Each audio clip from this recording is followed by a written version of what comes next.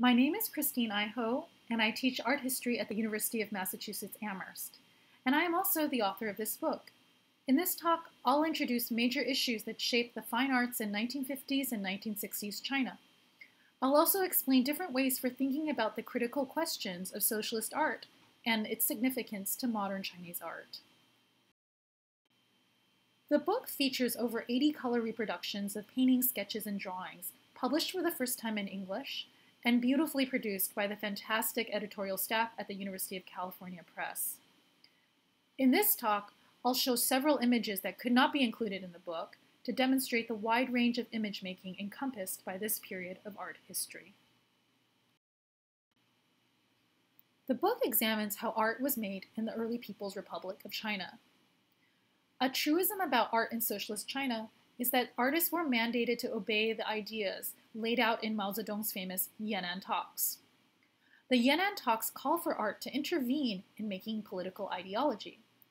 Rather than making art for art's sake, artists needed to respond to contemporary political problems, and artists needed to make art for peasants, workers, and soldiers rather than the elite.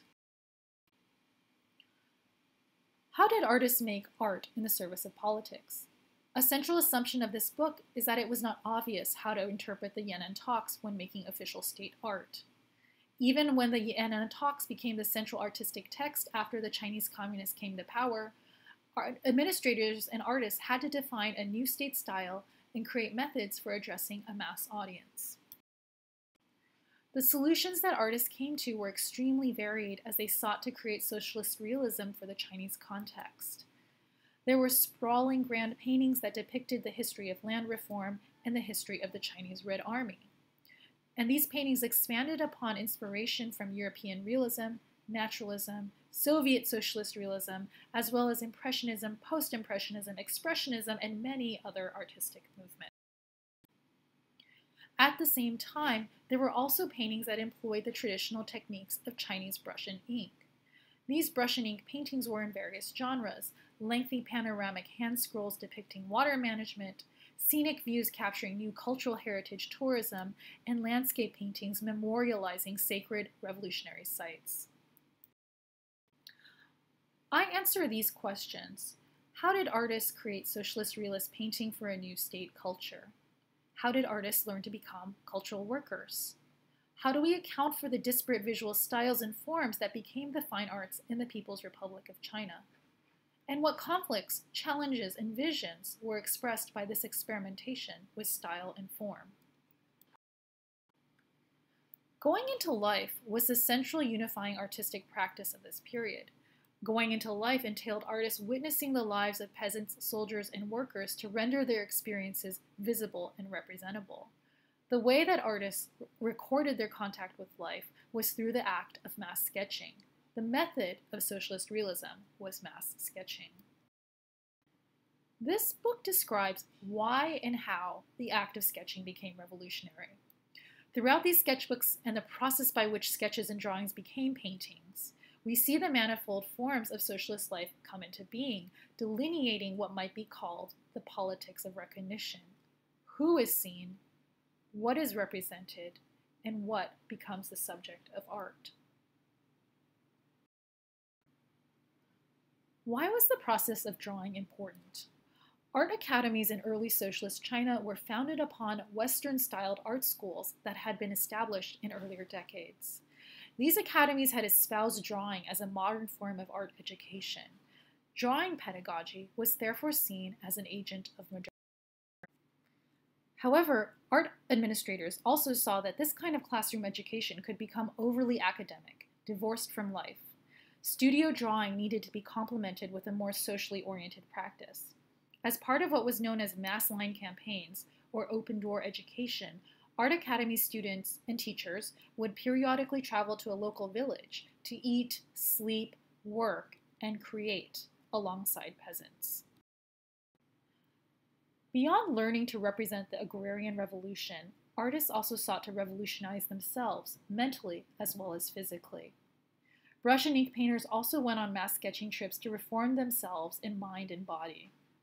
They then confronted one of the major challenges of this period, incorporating cultural heritage and elite traditions into revolutionary culture. Through mass sketching, they sought to create new brush languages to create a national form of socialist realism. From this rich and complex matrix of artistic practices, the modern art academy, social praxis among rural communities, and negotiation of cultural traditions, new genres of state art emerged, ones that can still be seen today.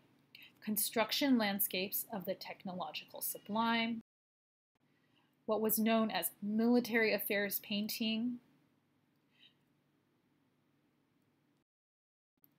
the diplomatic sketch, and sites of revolutionary pilgrimage. It's simplistic to call these works mere propaganda. Instead, to understand the complexity of these pictures, it's critical to acknowledge how these genres sought to create revolutionary modes of experience. For example, construction landscapes channeled sophisticated media environments, as painting competed with the proliferation of images across pictorials, photography, photo essays, and film. Another way to understand the complexity of the art of socialist China is that artists each brought disparate ideas of art history as they made state art. Even as military history paintings depicted the life of the Red Army, such paintings also engaged with contemporary debates over the role of form and the meaning of style in making socialist realism. Mass sketching was not only focused on the Chinese Revolution in isolation, but was also networked within histories of Cold War cultural exchange. East German, Indian, Romanian, Polish, Czech, Soviet, British, and artists of other nationalities set off to tour China, and Chinese artists traveled in invitation on exchange tours as well. On these trips, making and gifting the diplomatic sketch memorialized an internationalist vision for mutual relations with Second and Third World blocs. Finally, through mass sketching, groups of artists visited revolutionary pilgrimage sites, such as Red Crag. To depict socialist China's new cultural geography, they each produced their own versions of these landmarks, competing with each other to innovate new approaches that would be commended, reproduced, and ultimately become iconic. What does mass sketching reveal about the nature of making socialist realist art in high socialist China? First, artists were not mere agents of the state. Artists sought to reconcile personal convictions with state ambitions.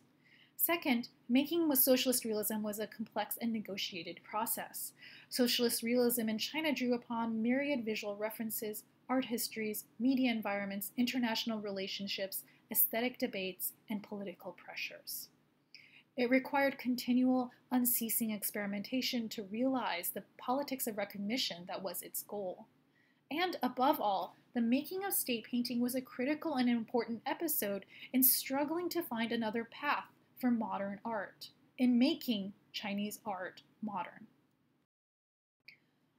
I hope this gives you a preview of what's in Drawing from Life. Thanks for watching, and I hope you'll find a copy in your local library.